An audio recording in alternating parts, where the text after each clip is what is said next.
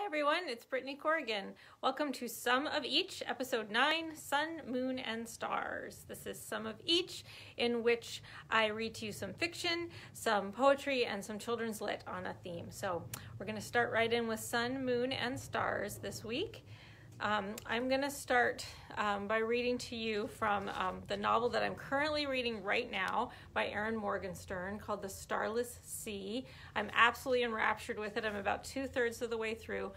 The premise is it takes place in this magical underground library, and throughout the book, there are several library books that figure prominently in the story, and the chapters from those library books are interspersed among the chapters that are telling the story of the characters, and of course are also connected to them. So it's wonderful and magical. And so what I'm going to read to you is a short chapter from one of the library books that figure in the story. And the book is called Fables and Fortunes. And the chapter from that story, the story from that story, is called The Star Merchant. Once there was a merchant who traveled far and wide, selling stars. This merchant sold all manner of stars, fallen stars and lost stars and vials of stardust, delicate pieces of stars strung on fine chains to be worn around necks, and spectacular specimens fit to display under glass. Fragments of stars were procured to be given as gifts to lovers. Stardust was purchased to sprinkle at sacred sites or to bake into cakes for spells. The stars in the merchant's inventory were carried from place to place in a large sack embroidered with constellations. The prices for the merchant's wares were high, but often negotiable. Stars could be acquired in exchange for coins or favors or secrets, saved by wishful dreamers in hopes that the star merchant might cross their path. Occasionally, the star merchant traded stars for accommodations or transport while traveling from place to place. Stars were traded for nights spent in inns, with company or without. One dark night, on the road, the star merchant stopped at a tavern to while away the time before the sun returned.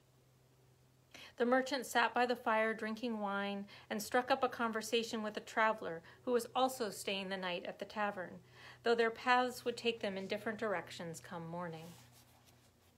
To seeking, the star merchant said, as their wine was refilled. To finding, came the traditional response. What is it that you sell? The traveler asked, tilting a cup toward the constellation-covered sack. This was a topic they had not yet discussed. Stars, the star merchant answered. Would you care to peruse? I shall offer you a discount for being good company. I might even show you the pieces I keep in reserve for distinguished customers. I do not care for stars, the traveler said. The merchant laughed. Everyone wants the stars. Everyone wishes to grasp that which exists out of reach, to hold the extraordinary in their hands and keep the remarkable in their pockets. There was a pause here, filled by the crackling of the fire. Let me tell you a story, the traveler said after the pause. Of course, the star merchant said, gesturing for their wine to be replenished once again.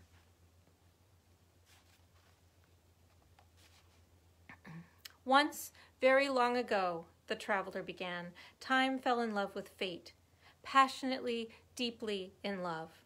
The stars watched them from the heavens, worrying that the flow of time would be disrupted or the strings of fortune tangled into knots.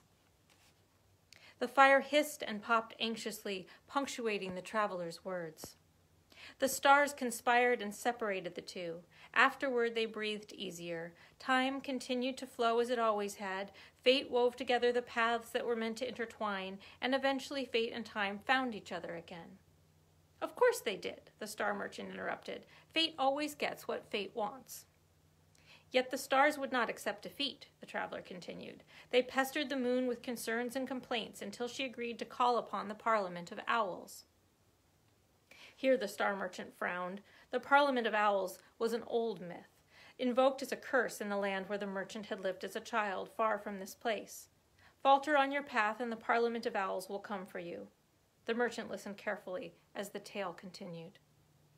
The Parliament of Owls concluded that one of the elements should be removed. They chose to keep the one they felt more important.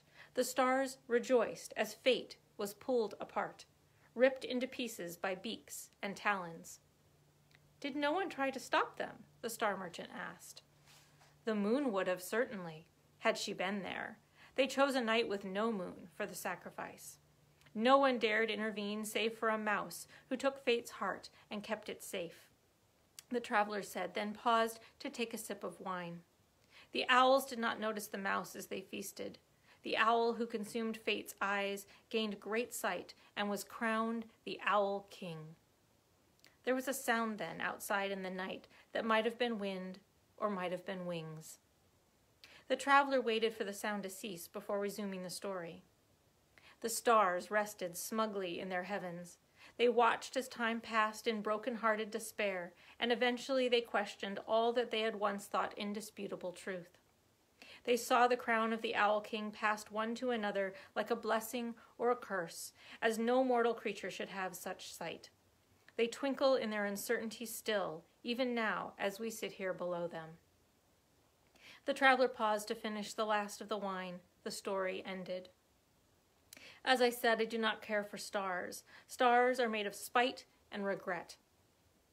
The star merchant said nothing. The constellation-covered bag rested heavily by the fire. The traveler thanked the star merchant for the wine and for the company, and the merchant returned the sentiments. Before retiring, the traveler leaned in and whispered in the merchant's ear. Occasionally, fate pulls itself together again, and time is always waiting. The traveler left the star merchant alone, sitting and drinking and watching the fire.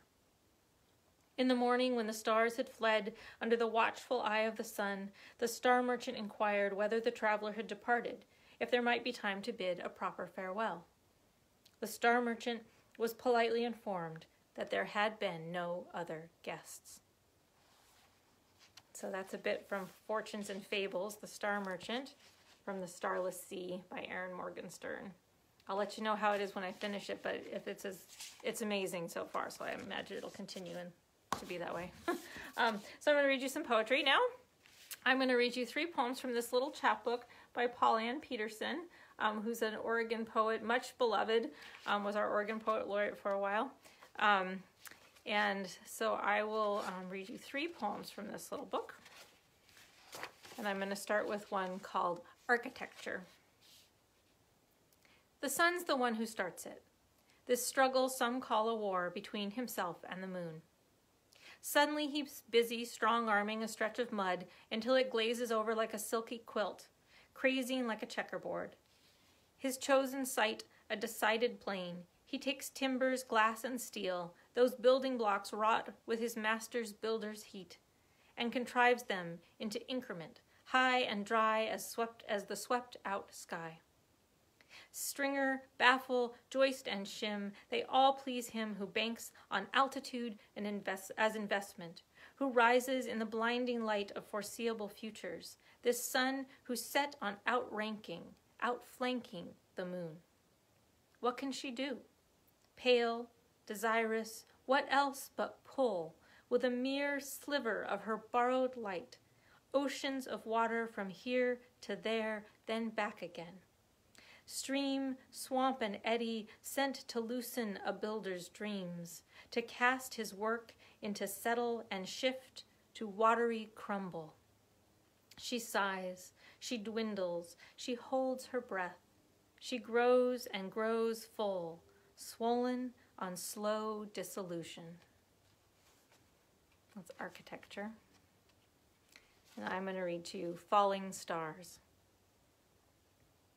The thicketed stars struck up conversations with distance, their brief hot scratches curved against the sky's dome. Zipped into a sleeping bag high on a bluff above the river, I turned my face toward this heaven, this one direction of wonder.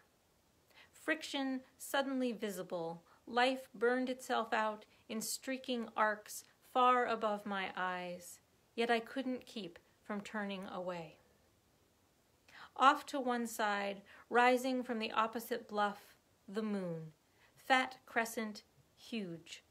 Succulent, luminous cream of a moon, copper and gold, big as a wide, wild animal yawn held open on the horizon. Risen, still rising, and I, who'd never before wanted to sleep in the open, chose to stay.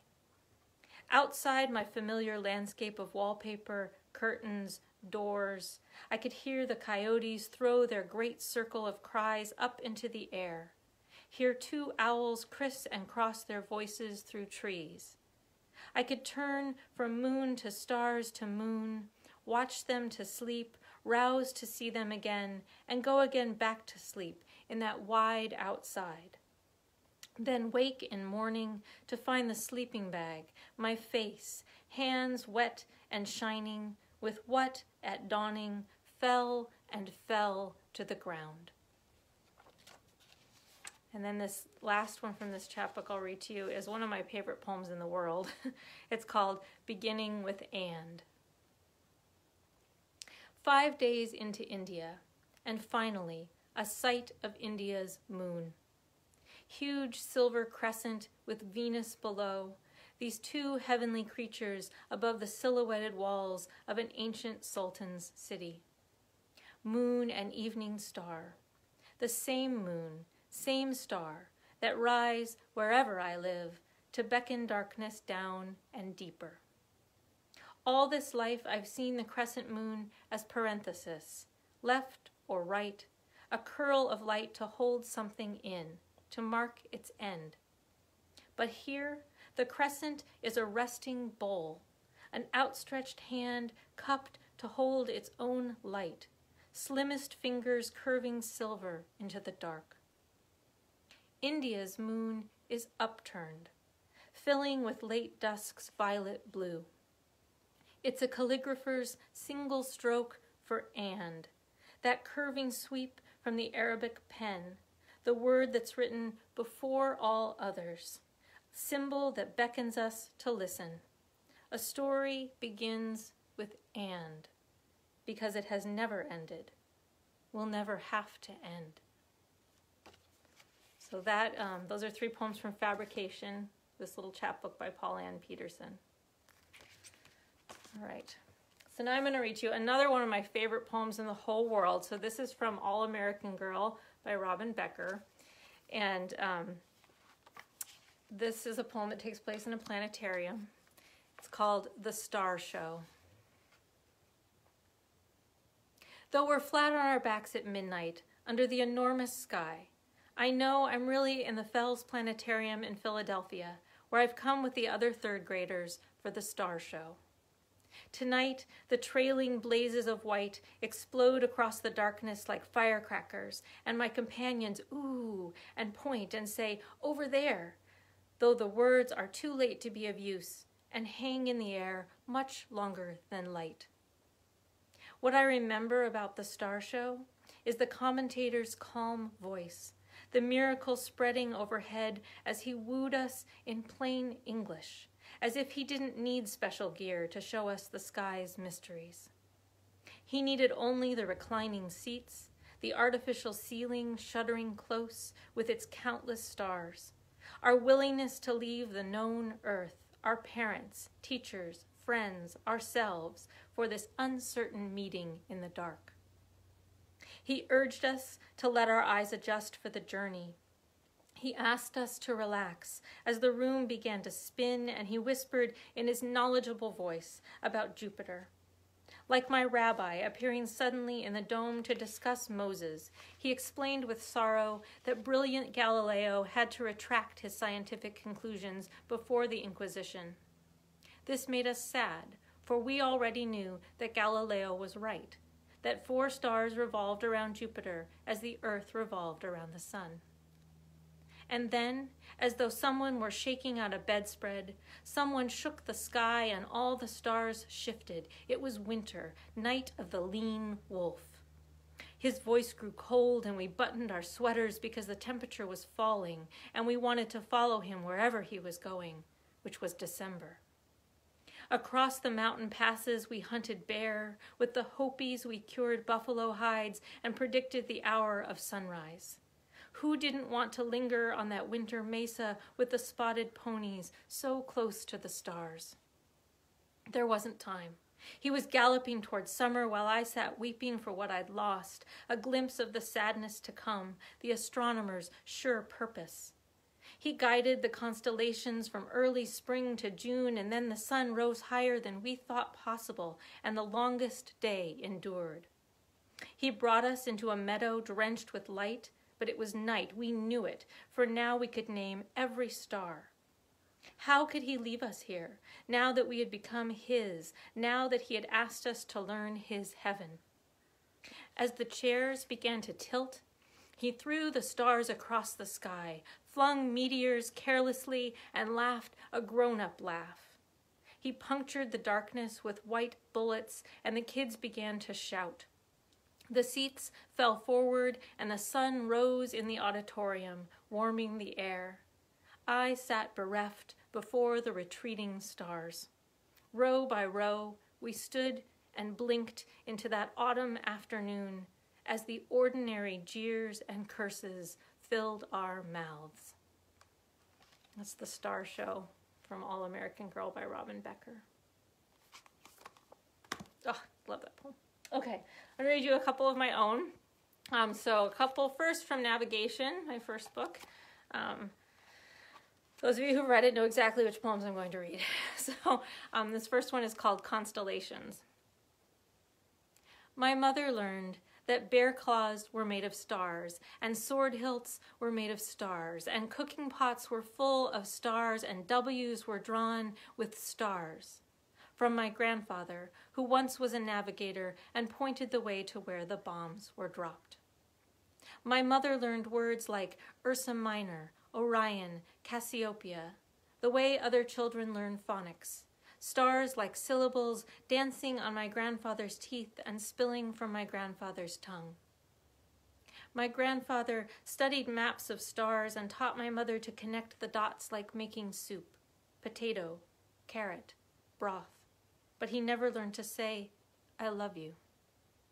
My grandfather sits sheathed and lidded at one end of the table, and my mother tilts away from him like a roof of stars, headed for the other side of the globe, and I think we are always making wars. My grandfather points jaggedly at the air, and my mother's fingers cover her eyes like constellations, like pictures drawn across the sky. Right. And this next one is The Navigator's Triangle. And it's got a little epigraph at the beginning. The stars were so many there, they seemed to overlap. From Natalie Merchant. Our necks should be built for looking upward, so we could stand for many hours next to each other, staring into the sky, and the weight of our eyes would not tilt onto our spines and remind us to look ahead or down at the bones of our feet. 50 years ago, my grandfather knew these stars like the streetlights in his own hometown. Ursa Major to Ursa Minor was like a walk around the block. To the North Star, a drive to my mother's school. He could take my mother outside, tilt her head up and say, this is the map of your world. But he couldn't say, I know this because of the war. My mother has always said, your grandfather doesn't talk about it. Doesn't talk about the years in planes with compasses, maps, and soldiers, how he guided them across the sky from the navigator's triangle outward, from Vega to the Northern Cross to Cassiopeia, and told them just where to let it drop. Last week, I asked my grandfather if he knew which planet hung in the sky across from us, a lit face. He couldn't remember. Didn't know that it was Jupiter, his moons circling around him, all women, Leda, Io, Europa. I stood next to my grandfather, looking upward, my mother watching us from inside, standing still as a point of light. My mother does not know her father, and I do not know what my grandfather knows. If there are stars behind his eyes that no longer mean what they used to mean, mapping a way to people. Tonight, the sky is dusted with stars in patches dense as the track an eraser leaves across a blackboard. Scorpius curls its tail around Jupiter, the sign of my birth, and I imagine my grandfather standing under the sky alone, his head rocked back onto his spine like a fallen star, his hands opening into emptiness, looking up. So those are from my book, Navigation. I'm going to read you two others, and then we'll move on to some folklore. So this one's from Daughters, coming out next year.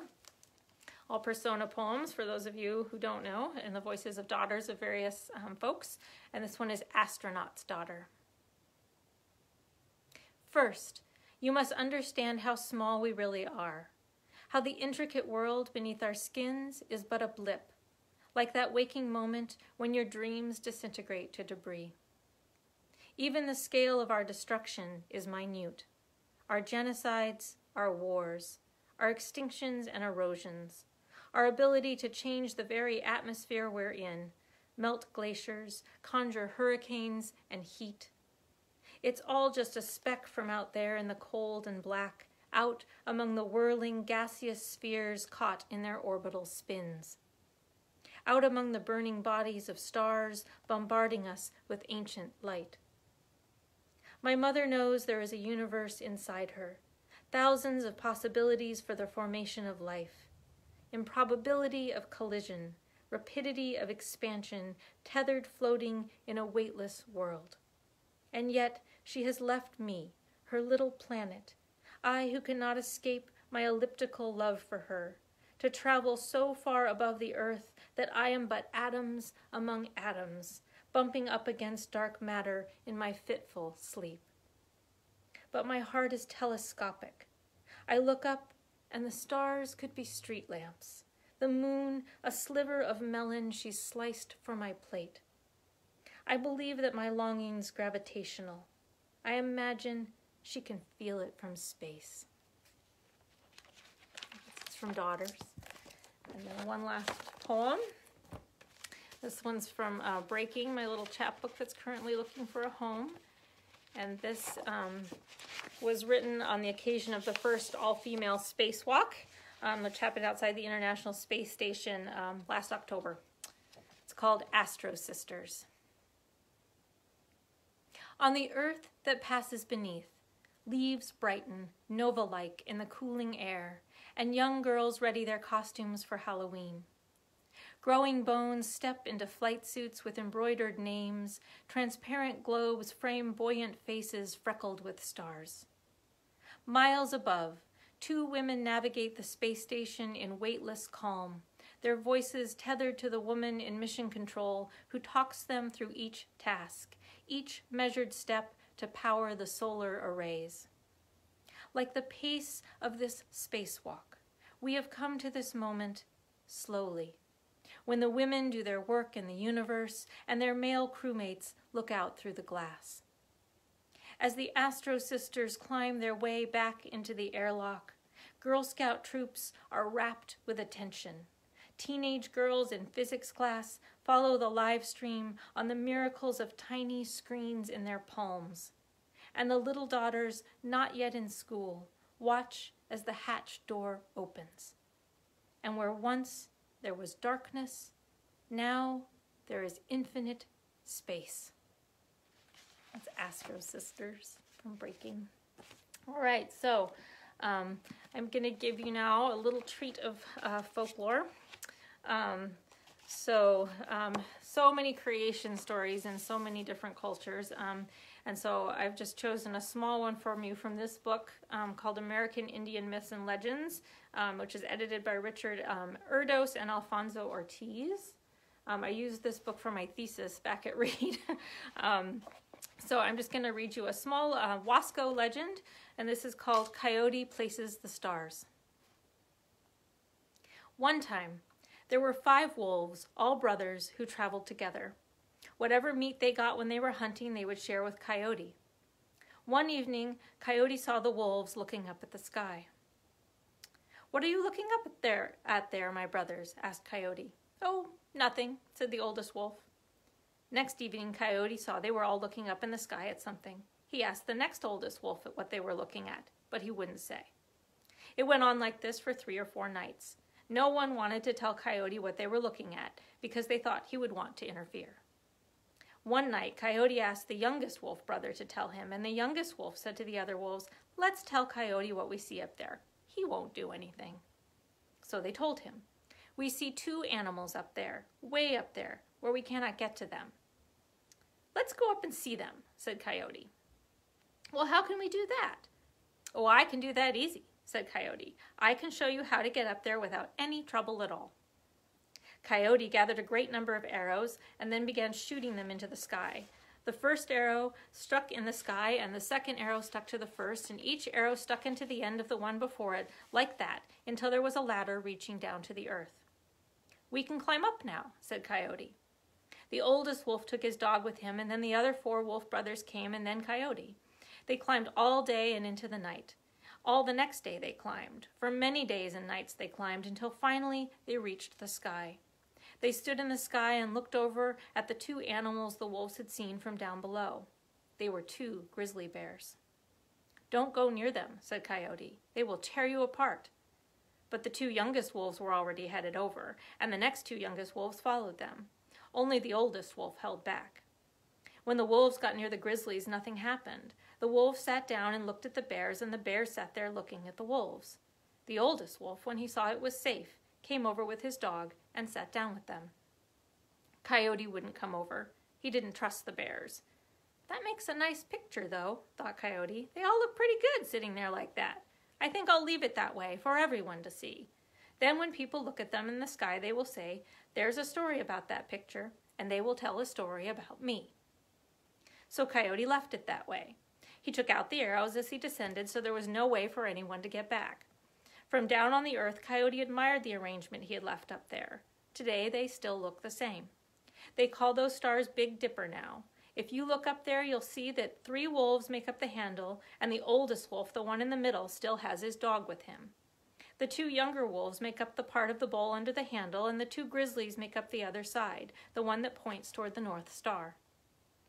When Coyote saw how they looked, he wanted to put up a lot of stars. He arranged stars all over the sky in pictures, and then made the big road across the sky with the stars he had left over.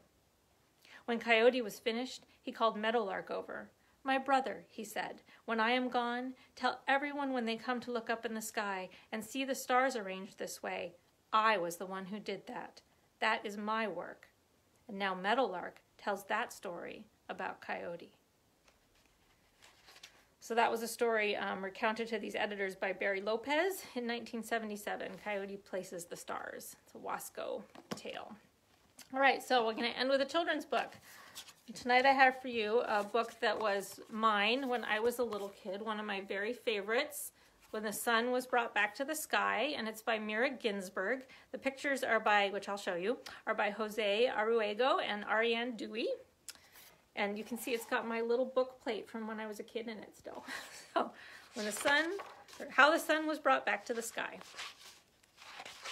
Here we go. One day, gray clouds huge as mountains covered the sky. They stayed on and on and on, and the sun did not come out for 3 whole days.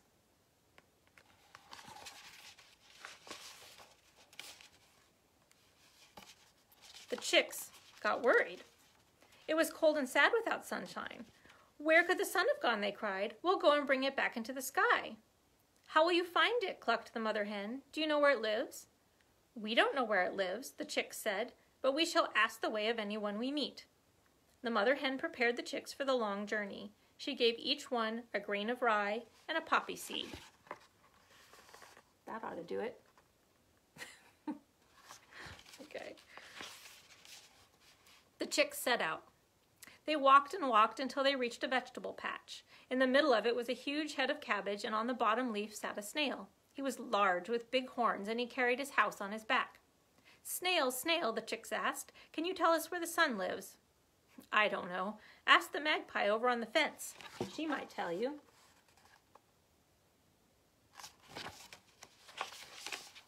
The busy magpie did not wait for the chicks to come to her. She flew down to them, chattering, clattering with her beak. "Chicks, chicks, where are you going? Where are you going, chicks, chicks?"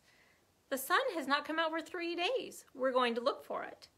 "I'll come with you, I'll come with you." Do you know where the sun lives? I don't, but the rabbit may know. His home is in the furrow right behind the cabbage patch, the magpie said. I'll take you there.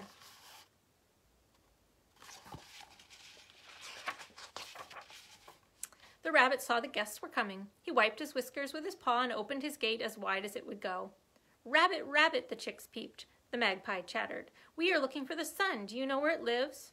Well, I don't, but my neighbor the duck may know. Her home is in the reeds, by the brook. The rabbit led them to the brook. The duck's house stood right by the water and a boat was tied up nearby. Are you home, neighbor? Cried the rabbit. I'm home, home, quacked the duck. The sun's been gone for 3 days now. I can't dry out. Well, we're looking for the sun, cried the chicks, the magpie and the rabbit. Do you know where it lives? I don't, but there's a tree across the brook. The hedgehog's home is in the hollow among the roots. He's sure to know. He knows everything. They got into the boat and crossed the brook. The hedgehog lay rolled up, dozing under the tree. Hedgehog, hedgehog, cried the chicks, the magpie, the rabbit, and the duck. Do you know where the sun lives? It hasn't been out in the sky for 3 days. Maybe it is sick. The hedgehog thought a while and said, Of course I know where it lives. Behind my tree there is a mountain. On top of the mountain there's a cloud. Over the cloud lives the silver moon, and from the moon to the sun it's only a short walk. The hedgehog took a stick and walked ahead to show everybody else the way. They climbed to the top of the mountain where the cloud was resting. The chicks, the magpie, the rabbit, the duck, and the hedgehog got up on the cloud. They sat down comfortably to make sure they wouldn't fall off, and the cloud flew with them straight to the moon's house.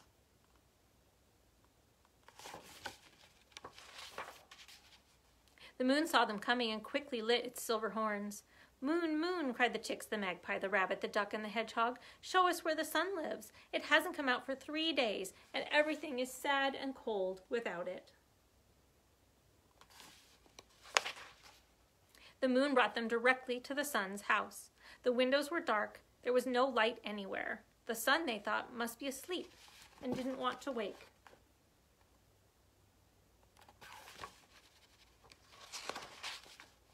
The magpie chattered loudly, the chicks peeped, the duck quacked, the rabbit flapped his ears, and the hedgehog banged his stick on the door. Sun, sun, world's delight, come out, give us warmth and light. Who is that shouting under my window? Grumbled the sun. Who isn't letting me sleep? Your friends, the chicks, the magpie, the rabbit, the duck, and the hedgehog. We've come to wake you. It's time to get up. Oh, oh, groaned the sun, how can I show myself now? For 3 long days, gray clouds shut me out of the sky. I don't even know how to shine anymore. The rabbit heard this, and he ran down to the well and brought a pail of water. The duck began to wash the sun. The magpie dried it with a towel. The hedgehog polished it with his bristles, and the chicks picked every speck of dust off its face.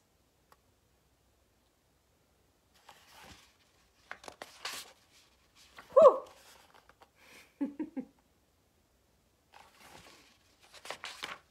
The sun looked out of the sky, clean, fresh, and golden, spreading light and warmth everywhere, and all the animals slid down its rays back to their homes. The mother hen came out into the sunshine. Cluck, cluck, she called to her chicks. They gathered around her, running here and there, looking for crumbs and seeds, as bright and gay and golden as the sun itself.